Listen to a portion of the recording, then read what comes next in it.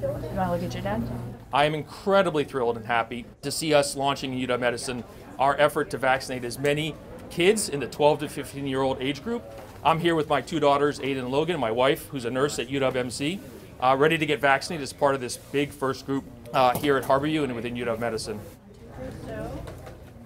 It's exciting that we're here, and I'm still in wow that I got my vaccine and everything. It's all coming so soon, more than I thought it would be, but I'm just more excited that things are getting back to more normal, and that just the things that kids are now going to be more able to do, especially with summer coming up and everything. I'm going to have you relax your arm.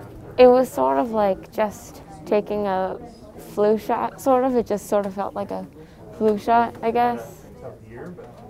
It didn't really hurt that much. All right. Thought it was going to hurt a little bit more. 2, 3, all done. In the studies with children, age 12 to 15, we've seen tremendous efficacy in the studies, 100% effective, with really no serious side effects. And people may think, oh, children don't get sick from COVID, but that's actually not true. We actually do see children get some severe forms of infection, and we also know that children can spread it. Even though that they're not very symptomatic, they can spread it to people who have less strong immune systems, may be more vulnerable to severe disease. So it's really important to get our whole community vaccinated so we're all protected.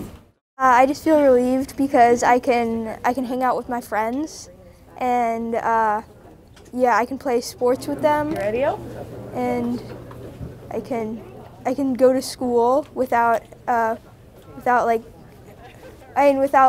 dangers of coronavirus.